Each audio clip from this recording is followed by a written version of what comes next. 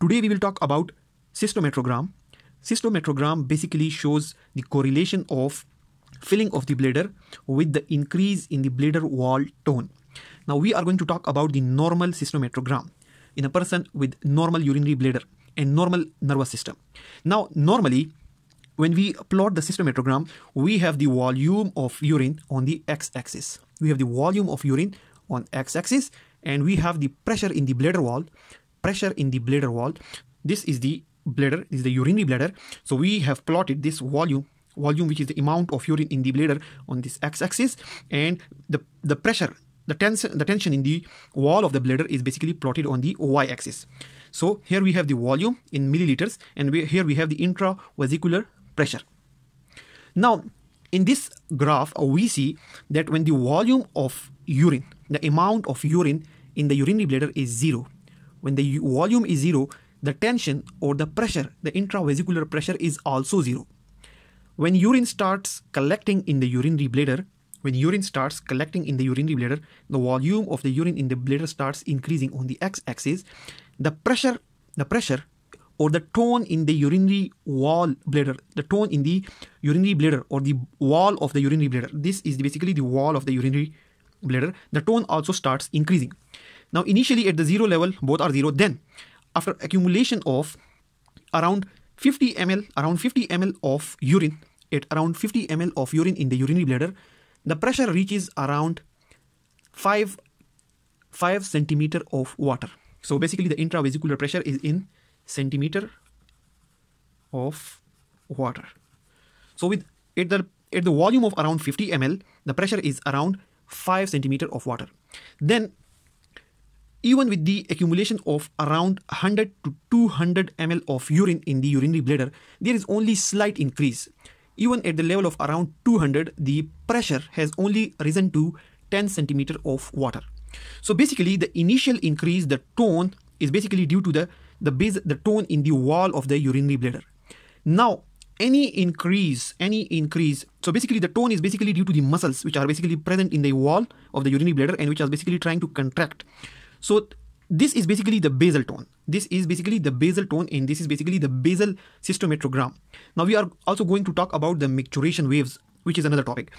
So the tone, the basal cystometrogram, the basal tone, the basal tension, the basal pressure in the wall of the urinary bladder, it only rises to around 10 centimeter of water, even at the volume of around 200.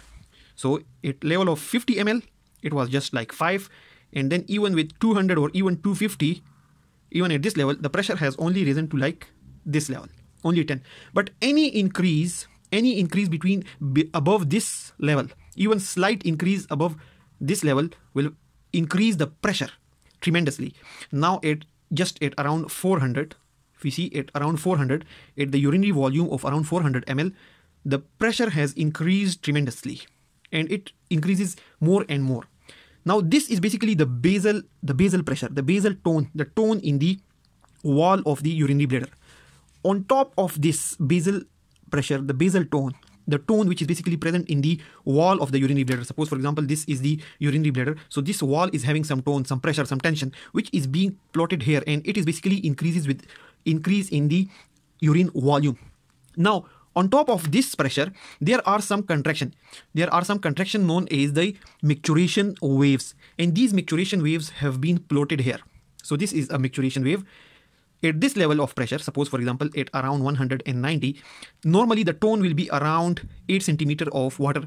But when a micturition wave comes, these are micturition waves. These are basically micturition waves. So when a micturition wave comes, the pressure in the urinary bladder will increase, due to which contraction of the urinary bladder will occur. So contraction will occur, and that will be known as the micturition wave. The micturition wave basically comes due to micturition reflex, and we are going to discuss the micturition reflex in our coming lectures. So normally the tone, the basal tone, this is the basal tone, which is basically the tone present in the wall of the urinary bladder. It keeps on increasing. Initially there is not much increase, but after a certain amount of urine has been accumulated in the urinary bladder, the basal tension keeps on increasing. But at every level of urine volume, at every basal pressure, micturition waves keeps on occurring. Suppose for example, this is a urinary bladder. It contains 200 ml of urine. Now this is the basal tone. This is the basal tone of this bladder. It contains 200 ml of urine and its basal tone is around 10 centimeter of water. But on top of this basal tone, micturition wave will occur. And during the micturition wave, the tension, the pressure inside the urinary bladder may sometimes reach up to 20 centimeter of water. But this pressure wave, this micturition wave will last for a few seconds to a few minutes and then it will disappear. And the pressure in the urinary bladder will return back to this level. So we are talking about two different kinds of pressure. One is the basal pressure and one is the micturition waves, which are basically due to contraction, and micturition wave is basically due to micturition reflex. We will discuss micturition reflex in detail in our coming lectures. Now to understand this, we see that this bladder is the same bladder with the same quantity of urine, with 200 ml of urine even in this bladder having 10 centimeter of water pressure at the basal level.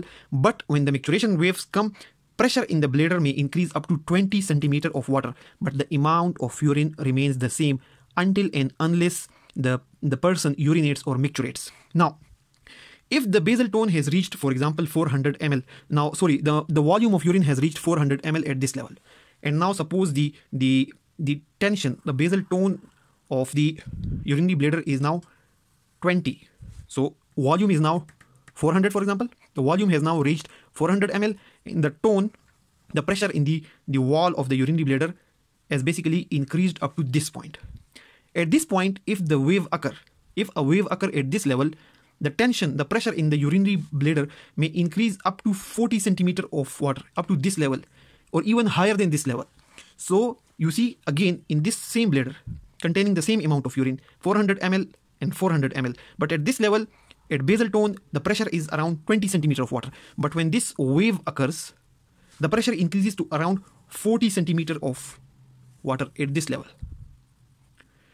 So basically the cystometrogram is the plotting of urine volume in the bladder with the intravesicular pressure, and it basically shows that at each and every level of urine volume in the bladder, there is a basal tone which initially remains stable, but after a certain point, there is tremendous increase or rapid increase in the basal tone, the basal pressure, the tension in the wall of the bladder. But on top of that basal tone, on top of that pressure, micturition wave or an acute wave due to contraction of the urinary bladder do occur, and that wave basically lasts for few seconds. These waves basically last for few seconds to few minutes and then disappear.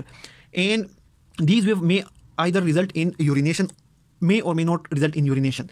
So that's all about the normal cystometrogram. In our next lecture, we will talk about the micturition reflex, which basically leads to the formation of these micturition waves. Thanks a lot for watching the video.